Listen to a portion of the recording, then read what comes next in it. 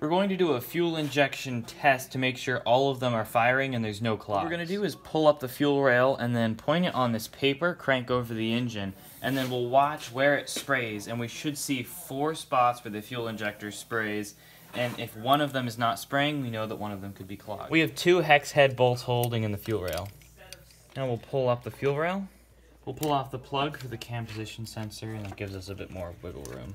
Now we'll hold the paper there and crank the engine over a few times. If we count, we got 1, 2, 3, 4, 5, 6, 7, 8 dots, and each injector sprays 2 dots, so that's good. That's a good sign. That means we're getting good fuel injection.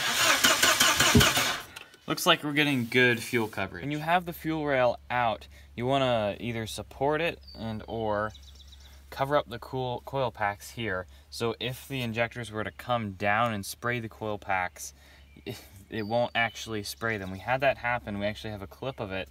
Whenever the injectors came down, sprayed the coil packs, and it popped. So using a cloth and this piece of wood, we were able to support it up using a screw so it couldn't move down. Whoa! Now we'll put everything back together.